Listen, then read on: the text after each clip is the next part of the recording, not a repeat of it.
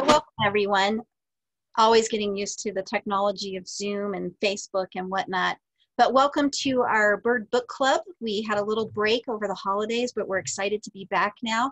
I'm Susan Bonfield. I'm the Director of Environment for the Americas, and this is one of those programs we started because of the pandemic and our desire to keep in touch with you.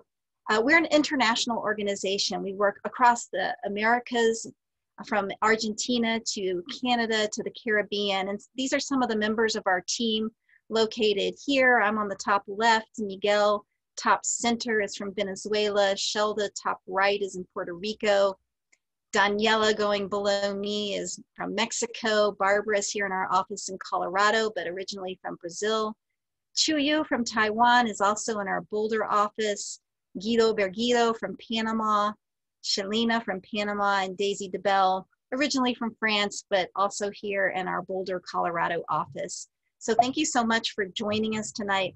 We're really looking forward to having you and to having you meet our team as well. We're known for our coordination of World Migratory Bird Day. This is a global celebration of migratory birds and their conservation, and it's this international team that makes it possible. They do an amazing job promoting the conservation of migratory birds and raising awareness in communities.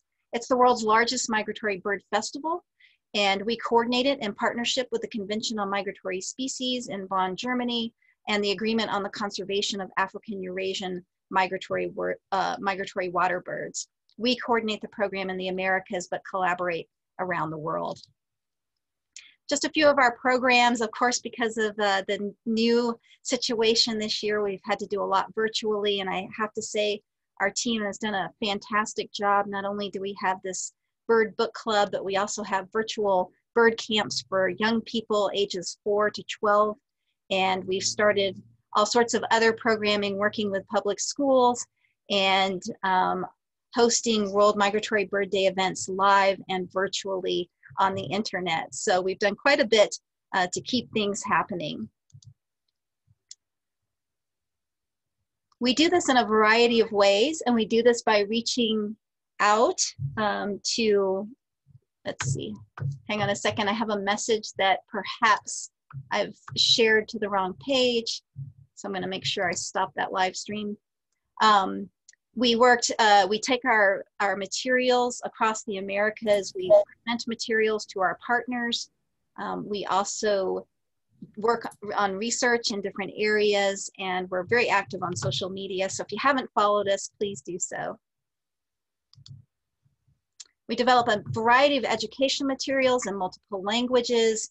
And we also run diversity internship programs, reaching out to underrepresented audiences to bring them to the nature and the sciences. We are a nonprofit organization, so we always appreciate donations and contributions. We also have a shop which Daisy runs, who you met earlier, and it's through this shop that we also raise funds that support our program.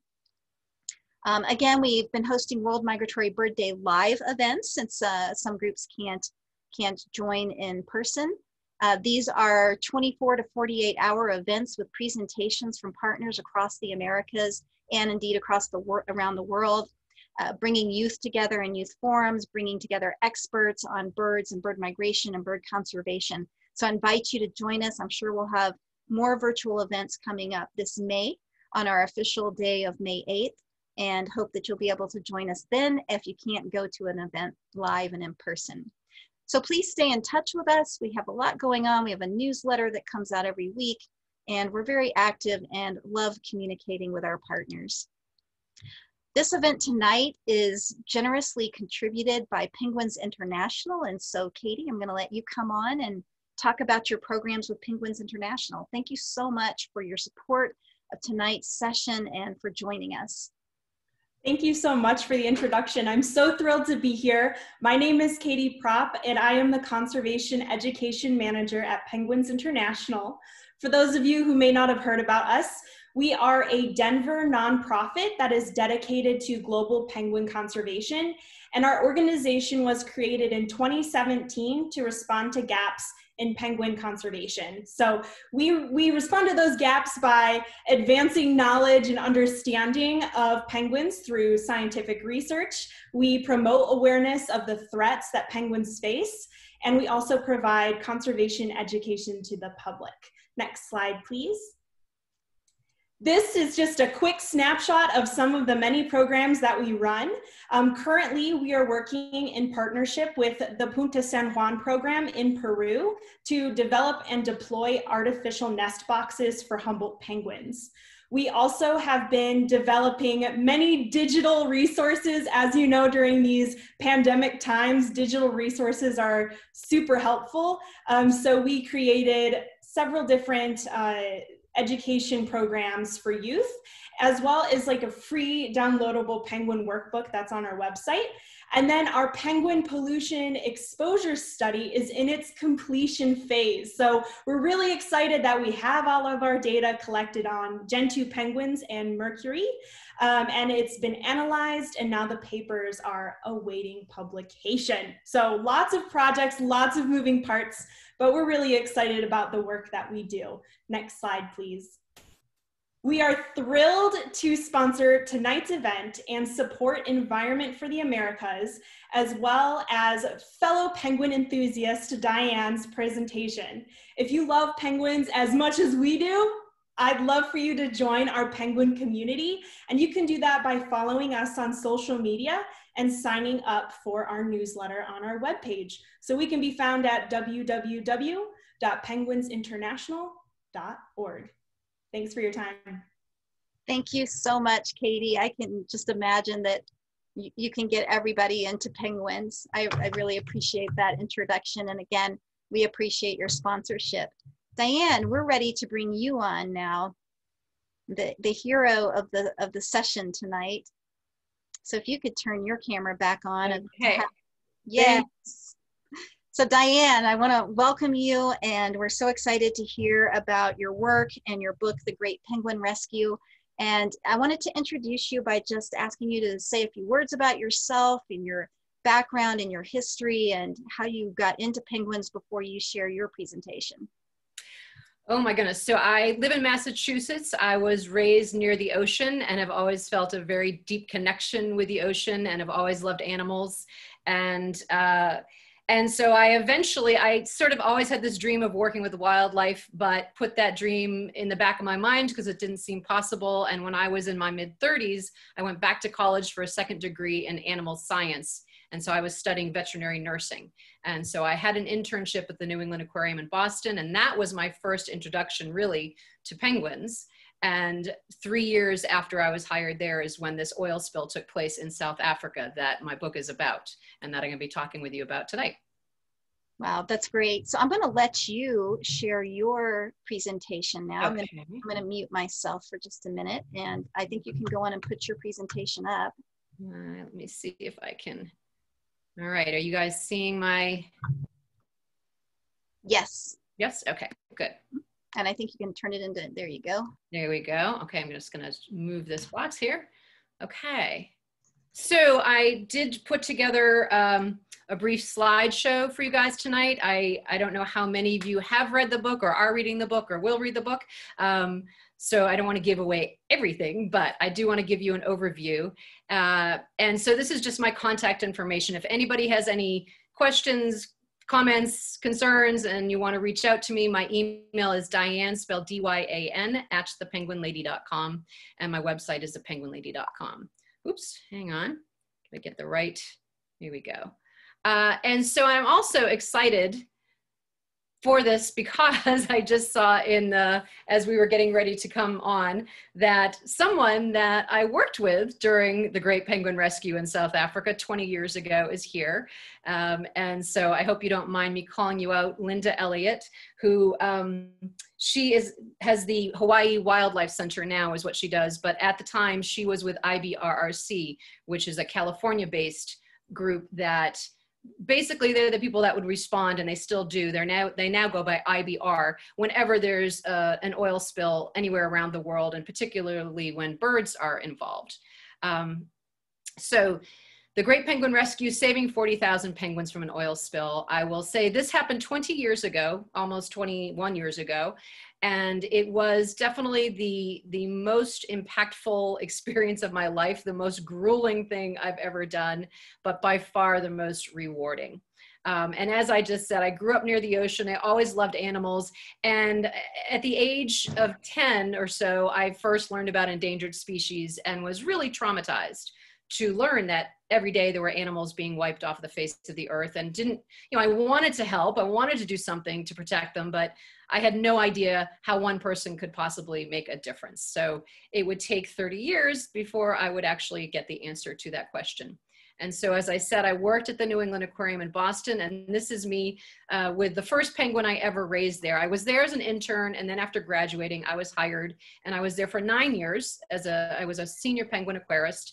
And that's me with Sand Cobb, who was the first penguin chick I ever raised. He's an adult there, but he was a little ball of fluff when I first met him. And he's actually named after the rescue center in Cape Town that has been doing this work since 1968. They are named Sand Cobb, and that's how he was named. And so this photo was actually taken shortly after this rescue effort. We were actually in the middle of our own breeding season at the New England Aquarium when the Treasure oil spill took place. And this is my coworker and friend Mandy and I weighing penguin chicks that had just been born that summer in our exhibit. And this is the counterpart, their counterpart in the wild. So on the left, you see some adult African penguins, and on the right, these little brown balls of fluff are older African penguin chicks. And these are the penguins that were impacted by this oil spill. So they are the only penguin found on the African continent. That orange line shows their foraging range, where they get their food, and the red dots are their breeding colonies. And so they are found in Namibia and South Africa. And so what happened? So on June 23rd of 2000, this ship, ironically named the Treasure, sank off the coast of Cape Town, and it spilled about 1,300 tons of fuel oil and diesel. And when it did, it polluted the habitat of nearly half the entire world population of African penguins. So she sank just outside of Table Bay, which is a shipping route where all these big ships come in. And so they do have a lot of oil spills in this region because of the location. And so the Treasure sank right there where the red dot is, just north of Robben Island, which at the time was home to about 18,000 African penguins, and just south of Dasson Island, which at the time had about 50,000 African penguins.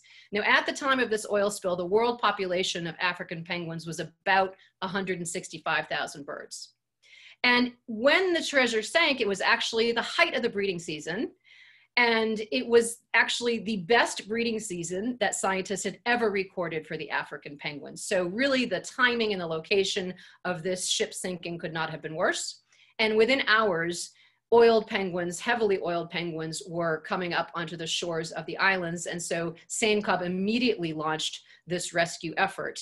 And before long, 20,000 African penguins covered with oil were rescued. Now, the call for help. Estelle van der Merwe at the time was the director at Sand Cobb, and so she immediately called experts around the world. So she called Jay Holcomb and Linda, who was also with IBR at that time. She called IFAW, who sort of oversaw the logistics, and she also started calling zoos and aquariums around the world, calling for penguin experts to come help them. And so about 110 of us that were from zoos and aquariums came in staggered shifts throughout the 3 months of this rescue effort. And I was a member of the first team of penguin experts from the US to come from zoos and aquariums. There were 8 of us, and this was us at the hotel. I think around midnight. We'd just been on a plane for 27 hours. And I think this is the last photo you'll see of us smiling for the next few weeks.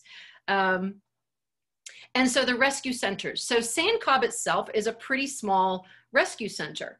They, at the time, were designed to hold a maximum of 2,000 or 3,000 penguins. But within 3 days of this Treasure sinking, they were bursting at the seams with over 5,000 oiled birds.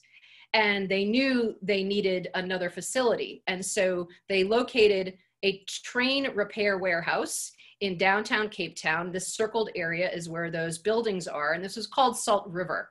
And so in 3 days' time, basically from the ground up, all they had was this building with basically nothing in it. They built a fully functioning animal hospital, essentially a rescue center. And so this is that outside the entrance to that rescue center. It was called the Salt River Rescue Center. And when this was our first view, essentially, when we pulled up in a minibus that first morning at about 6:30 or 7 o'clock. And I just wanted to read you a page from the book that sort of describes this moment and what it was like, because it was a little overwhelming. I had not yet been lucky enough to visit a penguin colony in the wild, but having read that these sprawling seabird gatherings can be heard and smelled long before they can be seen, I fully expected to be greeted by a cacophony of braying and honking upon entering the rescue center. After working with African penguins for several years at the New England Aquarium, I knew firsthand that they were indeed very vocal birds, prone to extended fits of raucous competitive braying during territorial displays and pair bonding rituals. Because their calls are remarkably similar to the braying sounds made by donkeys, African penguins are sometimes called jackass penguins, or in South Africa, beach donkeys. But instead of hearing their harsh brays as we stepped through the cavernous doors of the warehouse and into the shadowy interior, we were met with an eerie silence, immediately signaling to us in undeniable terms the stressed mental and physical state of the penguins inside. In a space that should have been reverberating with the boisterous calls of thousands of penguins, the air was heavy and still. The silence itself was like an unearthly presence filling the building. I stood rooted in place, trying to detect any of the usual sounds that should have been flooding the space. The clamor of penguins honking and braying, fighting over territory, and displaying for or calling to a mate. It was the middle of their breeding season, but in the chaos of removing the penguins from the islands, thousands of mated pairs had been abruptly separated from each other. Every one of these penguins had been rudely ripped from their nests, their mates, and their chicks, then tossed haphazardly into random holding pens in the vast warehouse. Standing there, just inside the entrance, I kept waiting to hear the plaintive voices of displaced and lonesome penguins calling out, trying to locate their mates. But the traumatized birds remained mute. And so I don't know if that gives you some sense of what it felt like to enter this massive rescue center filled with 16,000 penguins covered with black oil.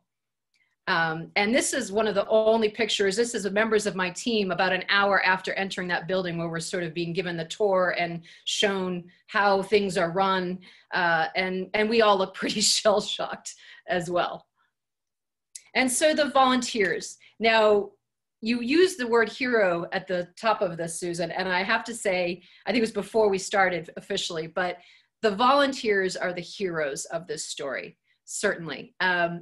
Over the course of this rescue, 1,000 volunteers a day on average were inside of this building, this massive rescue center. They showed up in droves, and over the course of the 3 months, 12,500 extraordinary volunteers showed up to help us. And the amazing thing is that these people didn't have any experience doing this. This was not their job at all in any way, shape, or form. And so they did not have to be there, yet they were. And so for those of us who were there in a professional capacity, this incredible human response to these animals in crisis was overwhelming and awe-inspiring. And anytime the press would ask us about the volunteers, we'd get about a sentence out and then just burst into tears and couldn't talk anymore because we were so overwhelmed by them. And these were some of the volunteers that were in our room every single day. That's Erwin, Isabella, Jay, and Dennis, who were there every day without fail. And here they are force feeding penguins, which is a really grueling, difficult, stressful thing to do. And Erwin always had a smile on his face. I don't know why, but God bless him. And you might notice too that they're wearing these very thick gloves, rubber and neoprene gloves.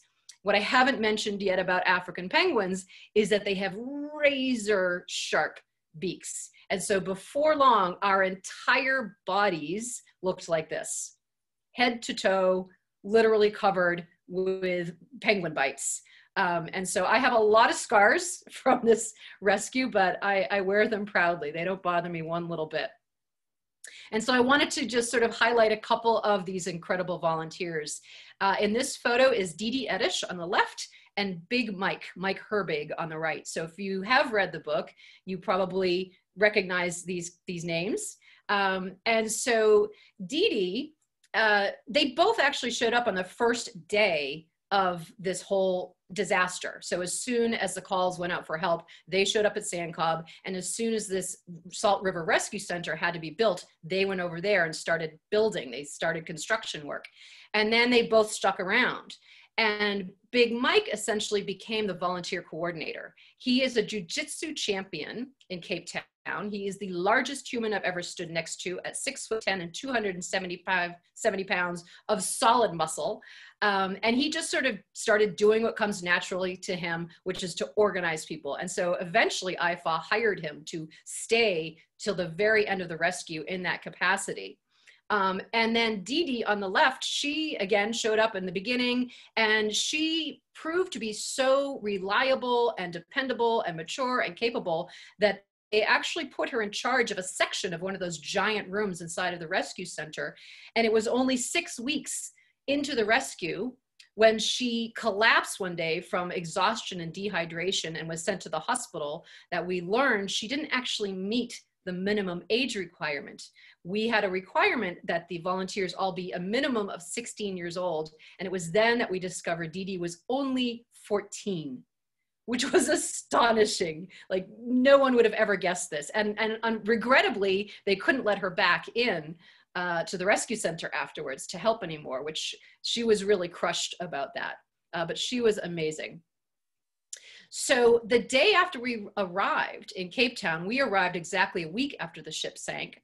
The day afterwards, all of a sudden, this new crisis began to unfold. The oil was now moving north towards Dasson Island, where these other tens of thousands of penguins are, and it was about to hit, and they knew if it did, there'd be no more room in the rescue center, not enough volunteers to take care of more birds. And we were already starting to have a problem getting enough fish for the penguins we had, so there wouldn't be enough food. So what do we do? So all the rescue directors got together, and Rob Crawford, I think it was, who was one of the researchers down there, threw out this crazy idea. He said, well, what if we collect the birds at greatest risk of getting oiled and we ship them up the coast 500 miles away and release them into the clean waters there by Port Elizabeth, because we know there's a foraging ground there, because there's a St. Croix breeding island there, and we'll let them swim home. And we know they'll do that, and we think it'll take about 2 to 3 weeks, and we'll cross our fingers and hope that the oil is cleaned up by the time they get there. It was a huge gamble. They didn't know if it would work, but thankfully, the day that first penguin got back was the same day that the oil was cleaned up from the environment. So it was a gamble that paid off. So of course, all of these 20,000 penguins covered with oil have to be washed. And so I won't go into all the details, but oil and penguins is bad. They don't mix. It interferes with their ability to waterproof their feathers, and they swallow it when they are preening themselves, trying to get it off, and that's toxic. So you've got to get the oil off of them pretty quickly.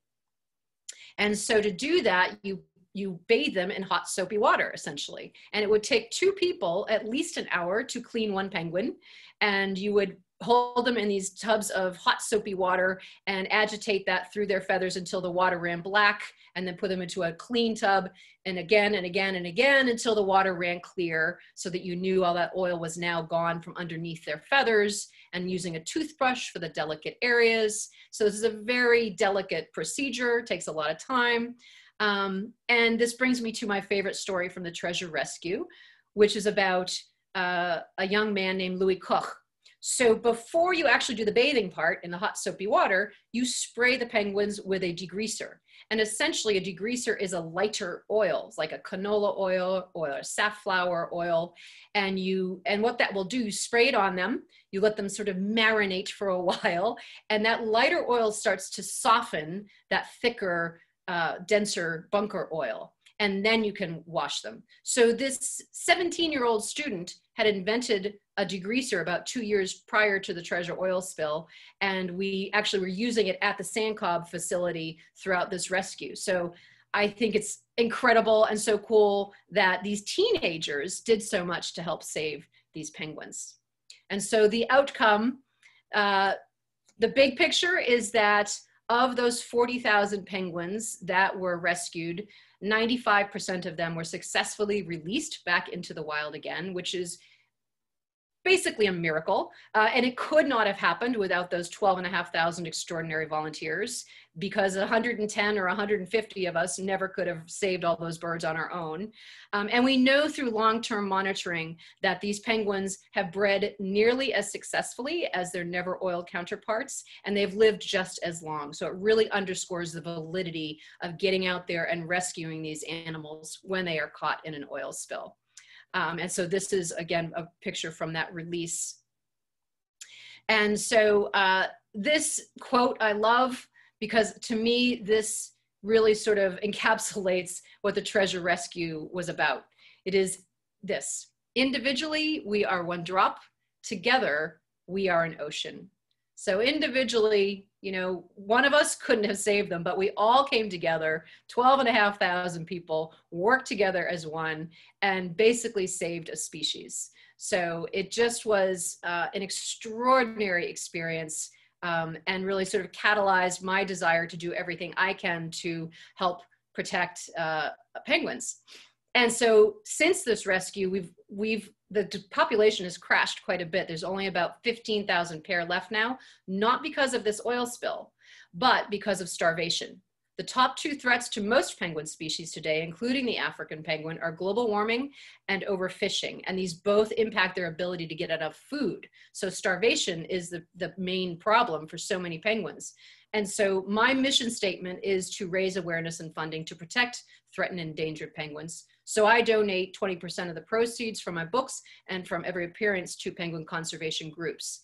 And so if you would like to help support SANCOB in their efforts, they have a chick bolstering program, and every year they are rescuing oiled penguins because of that location. As I said, it's a shipping route. So every year, even when there's not a ship sinking or a major oil spill, they still are rescuing about 1,500 penguins that get oiled in these little minor spills out at sea.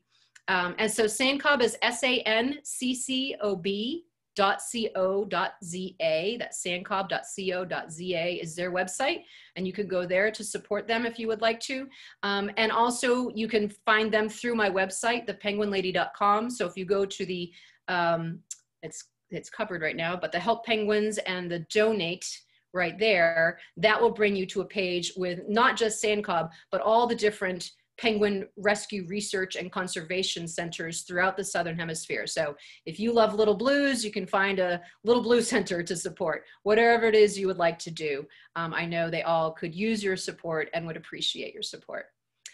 If you would like to share this story, there's a 12-minute TED Talk, also called the Great Penguin Rescue on TED, which now has had almost 500,000 views. So it's really humbling to know that a lot of people have heard this story now throughout the world, because it's an important story to share.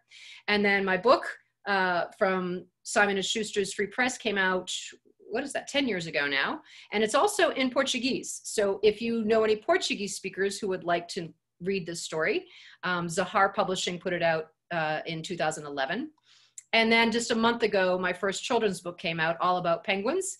And this is beautifully illustrated by Ray Schul, just a basic penguin biology and behavior for 4 to 8-year-olds.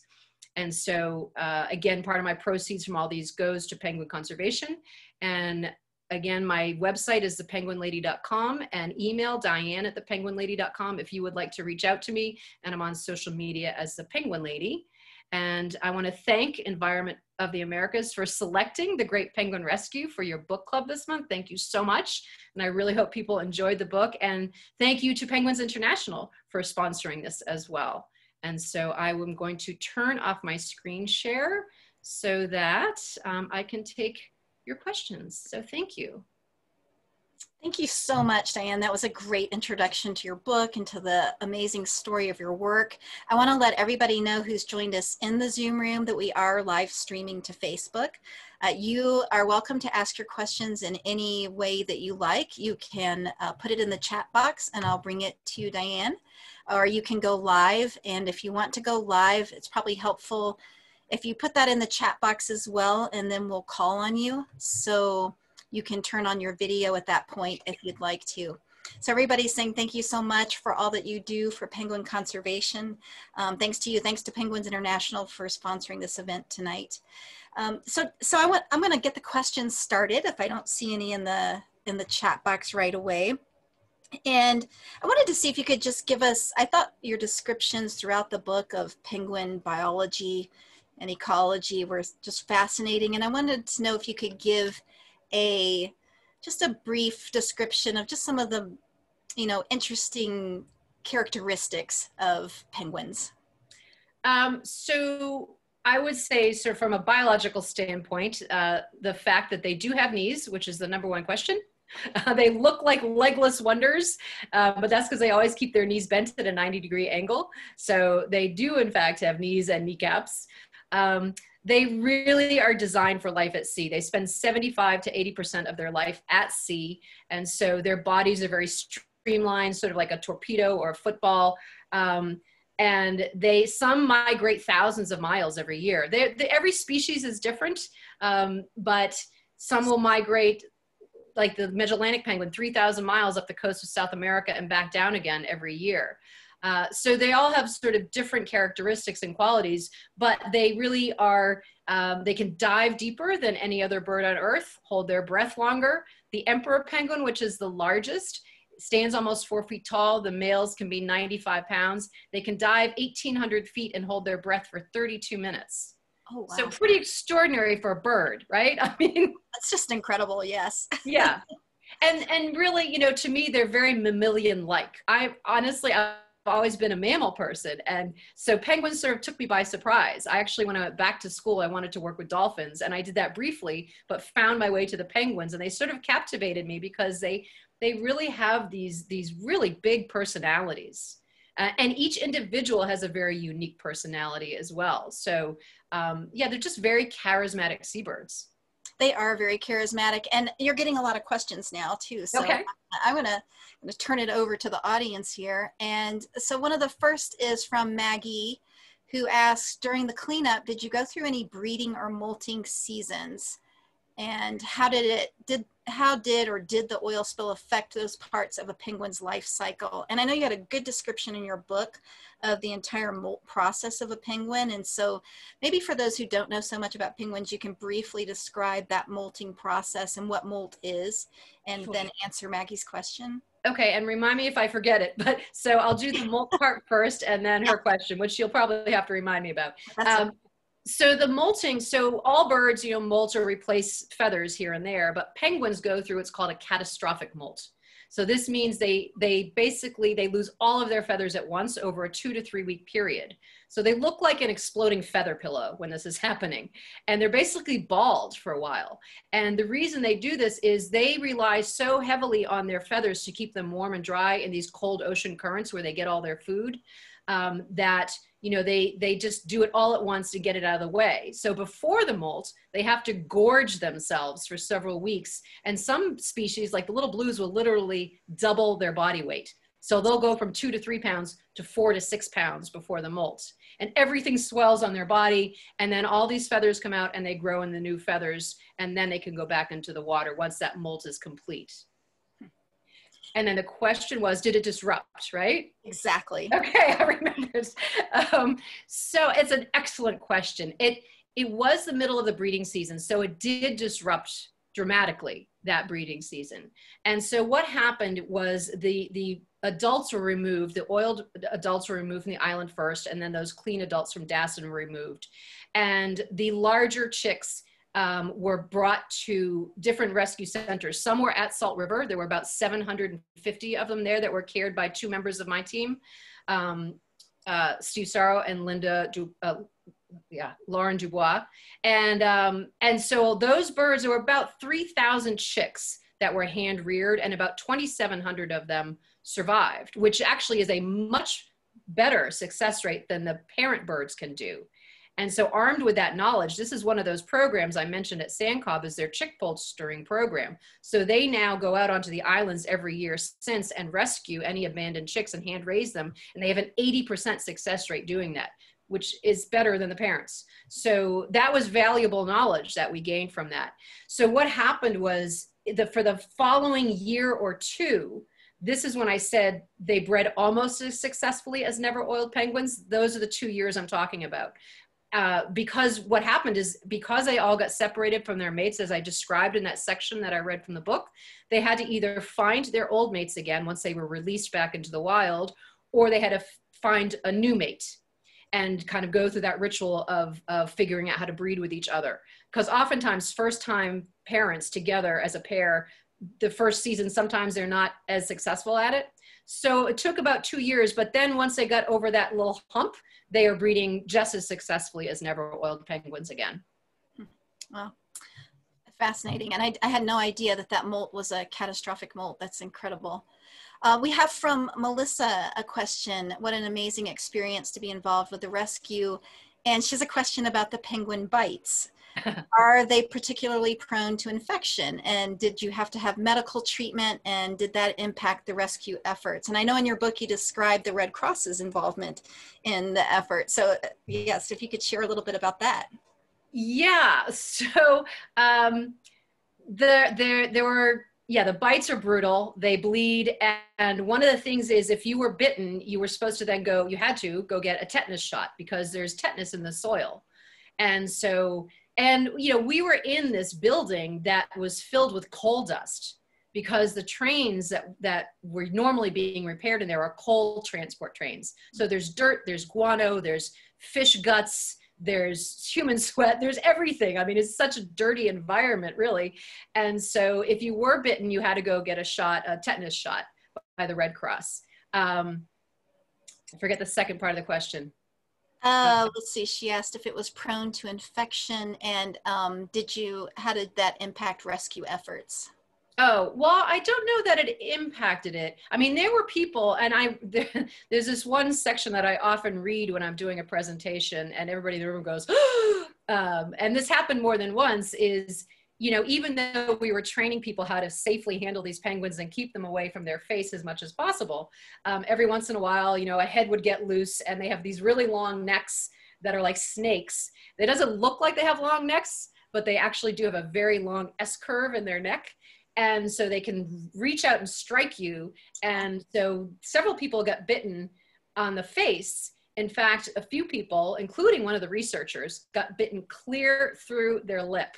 Wow. And so they had to go get stitches and get that all sewn up.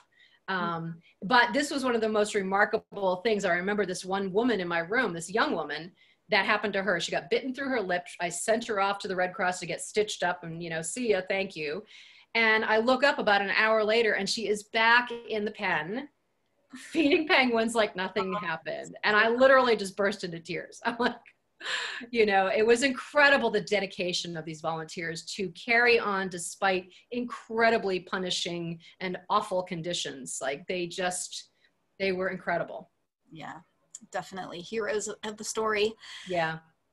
You have a question from Ruth. Did you do anything different with your penguin exhibit back in Boston after you returned? God, so fun. I had a talk last week and somebody asked me that as well. And nobody has asked me that in 20 years. I can't say we did do anything differently. I mean, we already had a very robust penguin breeding program. We were part of the SSP, which is a species survival plan, which makes recommendations for pairing, for breeding, to maintain the strongest genetic diversity in case we had to repopulate the wild someday. And so I can't say we did anything differently afterwards. I mean, we just, of course, incorporated this story into all of our educational programs. You know, this became sort of a keynote talk from our penguin exhibit, so that to raise awareness, you know, about what's happening with these animals in the wild. Mm-hmm. And I think that's so important to understand. I know that, you know, at times people have different ideas about zoos and aquaria and having animals within them, but this just shows the real importance of zoos and how much they contribute to the conservation of species. So it's true. And, you know, we would support the work of SANCOB. I mean, we sponsored them, and I mean, I think all of us, even those of us that do or did work in zoos and aquariums, in an ideal world, all of the animals would be out in the wild.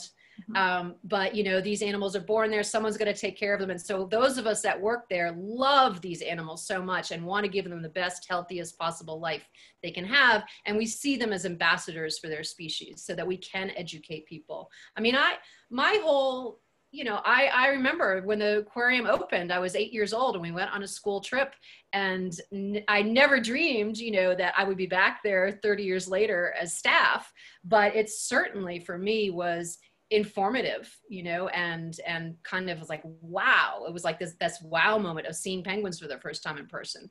Oh, absolutely. Critical to the raising awareness. Mm-hmm. And Barbara is asking, what is the difference between the African penguins and the species that live in Antarctica? Oh, so there are 18 or 19 penguin species, depending who you talk to. And so the African penguins live in a much warmer climate. They would never see snow where they are in South Africa. It's very hot there. And so they're smaller in body size. They have fewer feathers per square inch than, say, an emperor penguin in Antarctica would have. And so they are designed for a warmer climate. They actually have bare patches above their eyes. So I don't know if you remember that photo I showed of the oil penguin, and it looked very red above the eye, and that's because it was really, it was hot and it was irritated from the oil. But that's actually a bare patch, and that's called a heat window. So they can vent excess heat from their body. It's like when you run around as a kid in the summer and your cheeks get all hot and flushed, you're venting heat from your body. And that's what those heat windows do. Well, penguins in Antarctica don't need heat windows. They don't have them. In fact, Adelie penguins in Antarctica have feathers that grow halfway down their beak to help warm that air that's going into their lungs. So each species has different adaptations to be able to live and thrive where it does. Oh, that's fascinating. Yeah, I thought those bare patches were some impact from the oil spill, but oh, that's fascinating. Yeah. I had no idea. I didn't know that. We got lots of questions for you. So Robert says, and this struck me too, Robert. I wanted to cry actually when I read this part of the book. You said how silent the rescue center was at first. Did the penguins go back to being noisy after being scrubbed off? Now I'm going to cry. Yeah. No. Yeah. They didn't. And this is a part that I sometimes cry when I read it as well. And it always takes me by surprise 20 years later that those emotions, I'm feeling them right now, can be so close to the surface. But no, they didn't. They were really silent. I mean, for 3 weeks, I think I heard 2 little contact calls, which is sort of like a penguin looking for its mate. They were silent the whole time. Linda was there longer. She might be able to answer that question differently than I can, because I was only there for the first just under 3 weeks. So Linda, can you tell, did you ever hear them vocalizing? Because you were there, I think, the whole time, right? Yes, I mean, it was almost 3 months, but it is true, walking into that huge building and having thousands of penguins, and it was the smell, not the sound, that you noticed. But once they were decontaminated, once they went through the wash process and moved to the outside pens where there were pools, you did see more normal behavior. You did hear more calling, yeah, so they were definitely, it was a whole different world. If you were there in the beginning for the initial spill, yeah, it was shocking, unbelievable. And you didn't know how the story was going to end.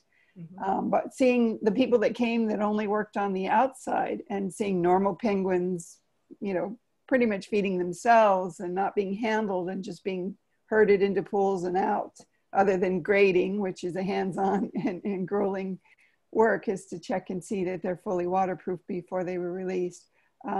Those people had a different experience than the ones that were there in the beginning. So it was 2 different worlds, the inside team and the outside team. That's fascinating, because, I never thought of it as the inside team and the outside team, because I was there before they were moved outside. And I didn't realize how very different it was for those 2 groups of people. And it's just amazing that, in emergency response, how fast things move, getting them in, building those resources, moving them through the process as fast as you can, and trying to figure out how we were going to wash enough penguins that we wouldn't be there for a year if we'd done it in our normal way. And so they did a shorter version of it, which required a longer time swimming it out. The soap area, the oil was gone, but the soap wasn't as fully removed. So they had to swim it out. So that was a different procedure in order to move enough through fast enough that we wouldn't be there for 6 to 8 months. So 2.5 months, hopefully they were moved through in that time. But once they were outside, the insides got torn down, and it was just amazing how fast it happened. And then it ends as abruptly as it started. And people who work it are suddenly, you know, thrown out going, wow, I don't have to go to work every day, and I don't have tens of thousands of penguins to handle. What do I do now? And so that recovery time for humans afterwards is a whole another issue, is that you've gone through something totally immersive and one of a kind, and then how do you absorb that and come back from it? And it does change you. Yeah. Quite traumatic. I mean, you know, I can't imagine, because you were there for the whole thing, and just within 3 weeks, I remember the first few weeks back at home. I mean, nobody can understand it that hasn't gone through it. You can't, there aren't words to describe it, really. And I remember the first few weeks, 2 things. One was every morning, as I was sort of in that waking state, I would open my eyes and see my entire apartment filled to the ceiling, like wall-to-wall penguins. And my waking thought every day was like, oh crap, how am I going to do this by myself? and you know, and that lasted for a few weeks. And the other thing that lasted for even longer was going to work at the aquarium and feeling like this is pointless. Like nothing seemed as important as that had. Yeah, I mean, you have an incredible purpose, and you've got a huge species at risk of extinction in your hands. And so that, and then this team that is cohesive and working for a same goal. And then you go back to normal life, and what do you do then? And so there is leftover, you know, PTSD, but how you absorb it and how you use that going forward is individual. But it happens so rapidly, all the stages, and so everybody has a different response to it. Thank you for helping with that question, Linda. Oh yeah, thank you so much, Linda. We have a bunch more too, so Okay. let's see what we can take now. Is there a record anywhere of all the AZA zoos and aquariums that helped with the rescue? Mary is a former keeper with the Project Puffin, so thanks Mary for joining us, and now teaches college classes and talks about your rescue in her classes. Oh my God. I was a keeper at the aquarium in Baltimore where I had my own puffins, and I also worked with Project Puffin. So. Oh God, fantastic. I'm so happy to hear that you teach this story. And yes, I'm gonna leave my chair for 2 seconds to grab it, because I was just looking at it today. There is this book, Spill, that was published by IFA the year after. It's very, very rare and hard to find because it was in South Africa. Right. But in the back of this book, it has a list. There are 57, I think it is, 57 zoos and aquariums that they thank in the back of the book. Okay. All of them are listed on this page. So I believe it was 57. One of the units that I teach when I'm teaching the history of zoos is zoos in ex situ, in situ, and one of the reasons why they matter. And I use the oil spill as AZA sent, you know, the penguin tag, and Steve Sarrow and all you guys all went. And that's such a critically important thing, to have that expertise available to go in to corral all those volunteers you had. So it's an amazing, incredible story. I'm so happy you wrote a book about it. And I do. They watch your TED Talk every semester. Oh, thank you, Mary. That's awesome. Thank you so much. Thanks, Mary, and thanks for joining us again. It's good to see you. I'm going to give away, we have 2 books that are going to be given away tonight. Thank you for that too.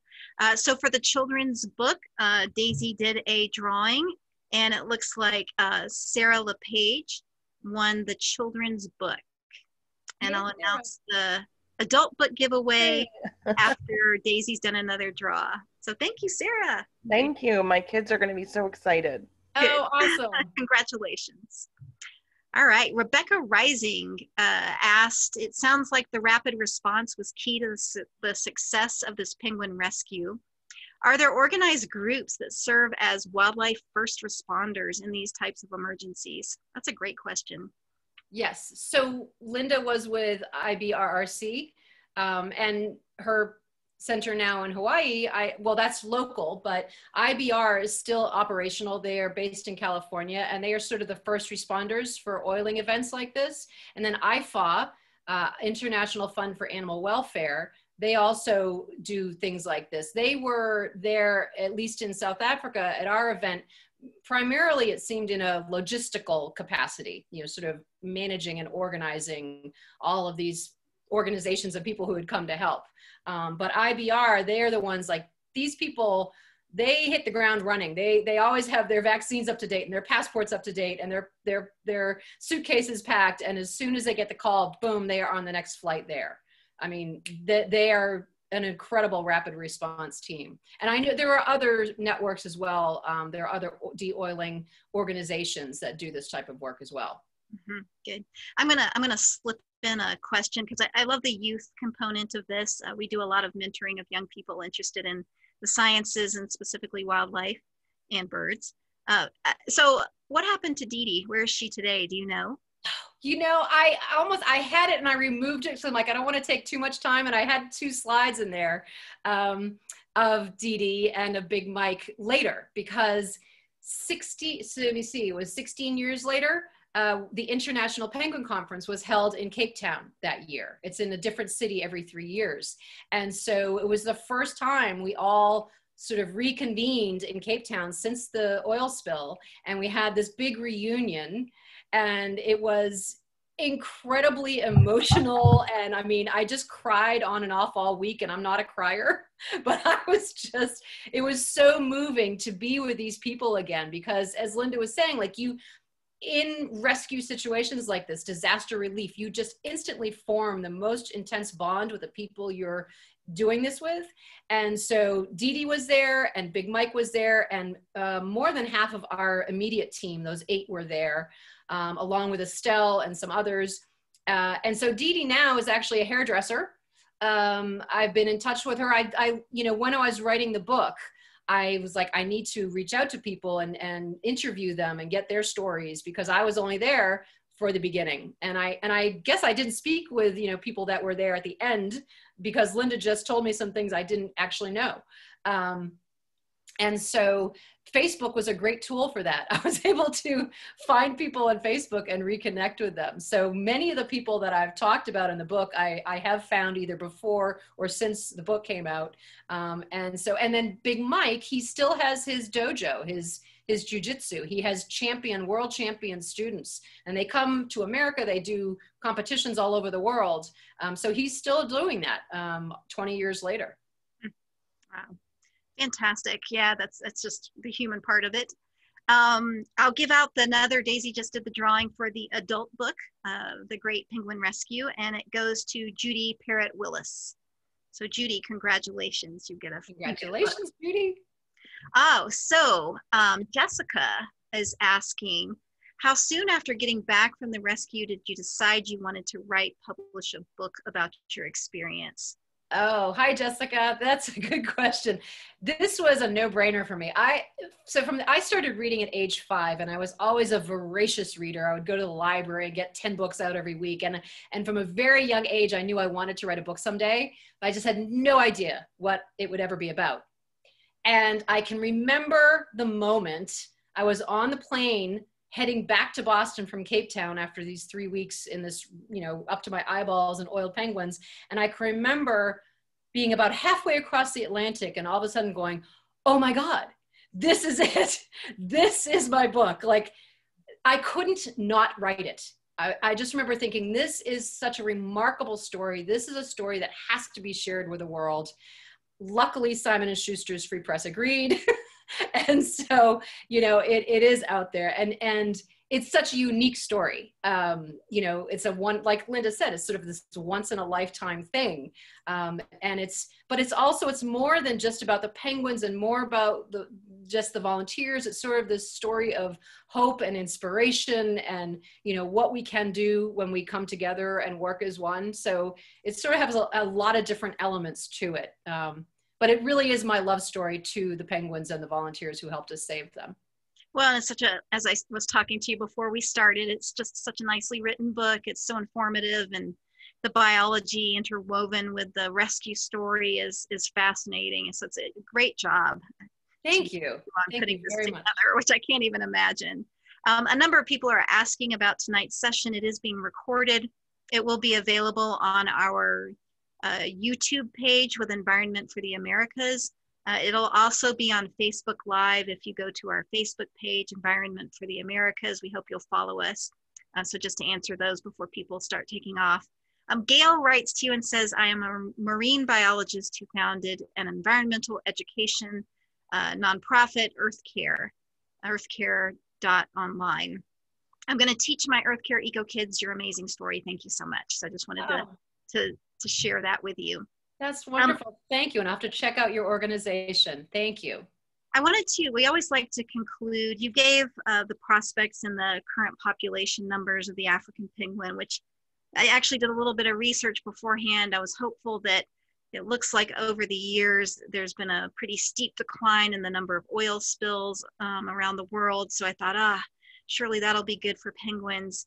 I hope that in some ways that is, but we do know that the bigger issues of climate change and food resources are affecting so many birds, including seabirds. Mm. So that is definitely challenging to think about.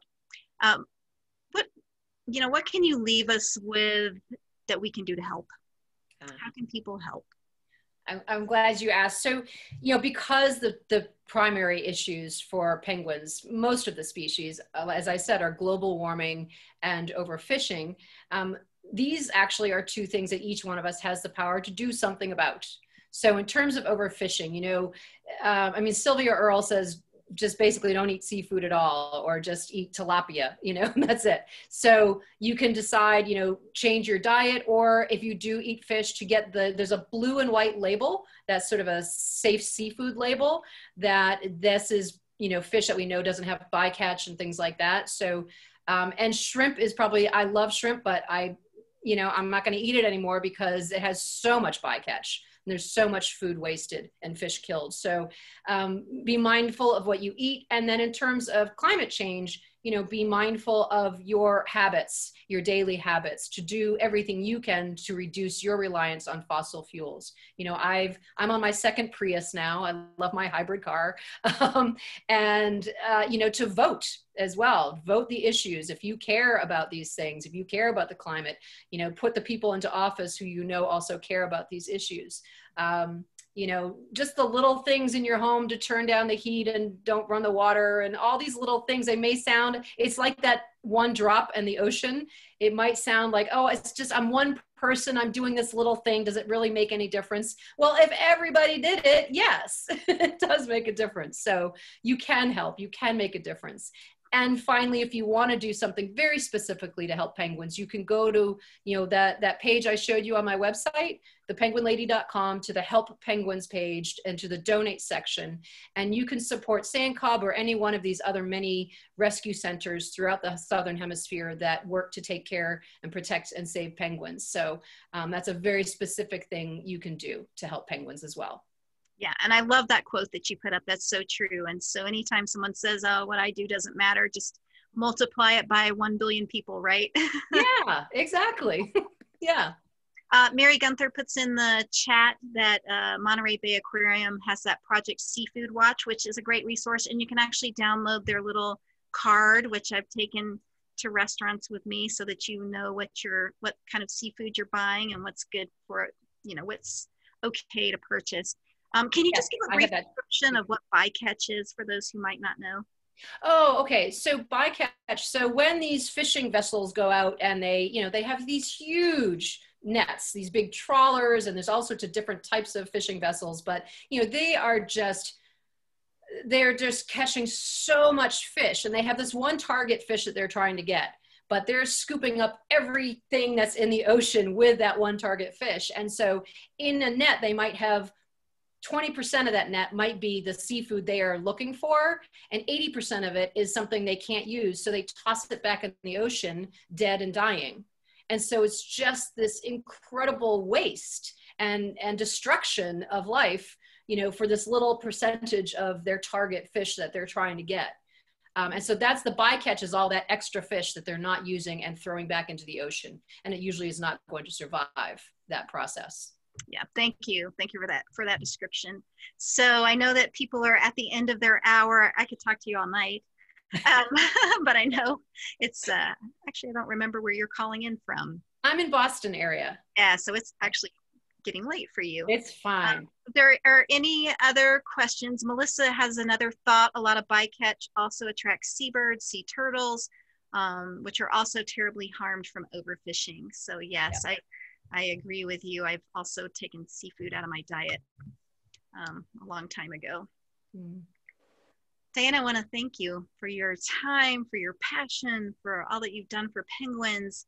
And I invite everyone, if you are interested in supporting, also to support Dyan's work with the links that she put out. And we'll put those out again too on our Facebook page and elsewhere, and also to Penguins International. I'm sure they take donations as well and use that to support penguin conservation. Thanks for sponsoring the program. Everyone's super happy, and Judy's putting in a big wow thank you for the book, which she just won, and the love and the energy level that you all give to your conservation work. Thank you very much. Thank you, everybody. Thank you with us tonight. Well, thank you so much for inviting me. Thank you for selecting my book. And I thank you all for your wonderful, enthusiastic comments. It's wonderful to see those. So, and thank you, Penguins International. Nice to meet you, Katie. Thank you for the work that you do. We need to chat. Yes, we do. Yeah. Thank you so much. Great. Everyone, I hope you have a good night, and we appreciate the evening. Good night, everybody. Thank you. I just wanted to stop the live stream, so that's not going anymore. All right. And that's amazing. I just can't imagine. It's just like I heard her say post-traumatic stress syndrome. I just can't imagine. I would definitely do it in a heartbeat, but I know I'd probably be an emotional wreck. Yeah. There definitely was PTSD, and they warned us about that too when we were leaving. Did they? Yeah, they did. And there had been that robbery too, so they had brought in counselors after that robbery, because that was very traumatizing. I actually just missed that by minutes, but and they did. So they brought in counselors for that, and then at the end, when we were leaving, they said, "Yeah, you can expect, you'll have some mild PTSD from this." And so it was good to have that warning, to realize when those weird things were happening, that was a normal response to that situation. Yeah. Yeah. Did they offer any counseling or anything? Or did they recommend? There wasn't any post-care. No. I mean, for those people that, I think they had maybe 1 or 2 counseling sessions. At that point, I had actually just been moved over to Sand Cobb. And they all were still over at Salt River. And so that's where the counseling took place. Because once that robbery happened at the hotel, they moved everybody to a new hotel, except for me and one other guy, because we were now over at Sand Cobb. So I had to stay in that same hotel where this robbery had just taken place at gunpoint and machete point. So I was a little nervous about that. Yeah. But no, there was no aftercare. No, I can't say. Yeah. I think I'd have to go for that maybe. I mean, and you did, like you said, anybody who loves animals is going to be traumatized by walking into that rescue center with 16,000 oiled penguins in it, but you just had to push down your emotions. Yeah. You literally had to sort of put a lid on it, because if you thought about it, and if you thought about what these penguins were going through, you'd fall apart. You would not be able to function. And so you had to compartmentalize, and really just sort of okay, I'm just going to tamp these emotions down for now. I'll deal with that later. Right now, I just have to do the work in front of me. Exactly. And yeah, you couldn't allow yourself to feel it, because you wouldn't have been able to function. Right. Yeah, I can't imagine. And you said you were so tired at night, you would just fall asleep and wake up in your clothes and, Have you ever had surgery? Have you ever had anesthesia? Yes. That's exactly what it felt like every night. Oh, really? Yes. It literally felt like anesthesia. It was unbelievable. You would literally close your eyes, and the next second it was morning, and you're like, wait a minute, I haven't slept yet. I honestly, like that first morning, I'm like, I didn't sleep. Why are you waking me up? Like, why are you knocking on my door? I haven't gone to sleep yet. And every night was like that. And I'm sure just all the stress and emotion. Yeah. Yeah. Well, just the physical exhaustion. Yeah.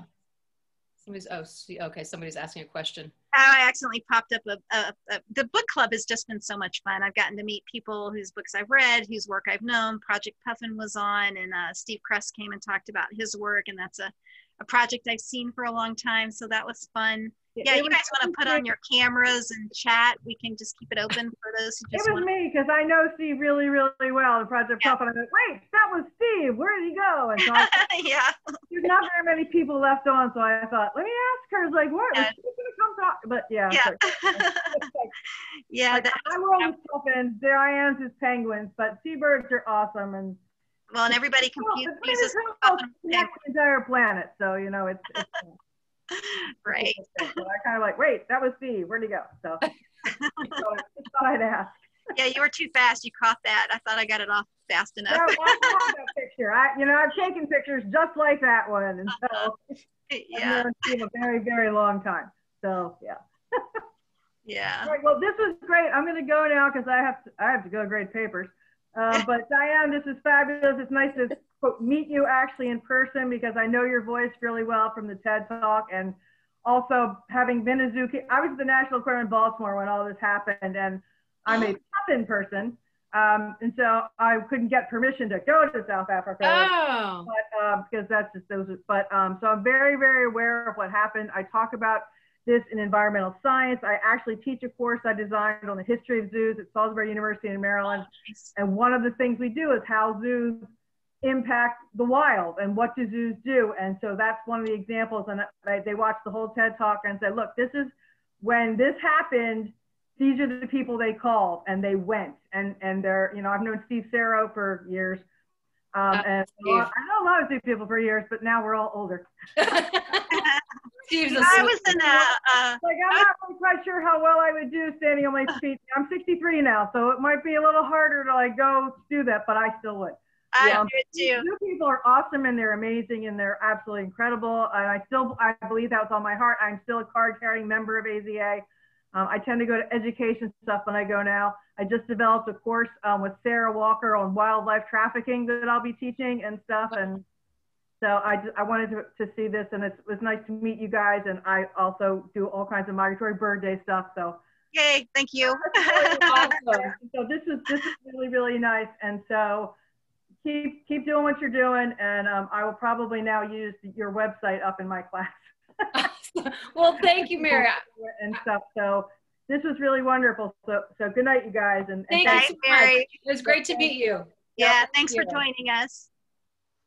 Hi, Jessica. Hi, Diane. We finally actually need to speak. I know, exactly. We've been only speaking on social media. I just wanted to say thank you. I read your book so long ago that it was a nice memory of everything. So thank you. Thank you. And thank you. Jessica wrote a lovely review for my new book. So thank you very much. I appreciate that. You're welcome. Thank you. Yeah, I know. I was very excited to read it and get it and eventually review it. So awesome. Thank you so much. I really appreciate it. Yeah, we've been chatting for several years now on Facebook. Oh, really? That's fun. We have, yeah, because when I used to live on the East Coast, we were about to meet, but then I happened to move back to the Midwest. So yeah. It has been a long time. It was because I read your book. Oh my gosh. I couldn't even remember. Hi, Peggy.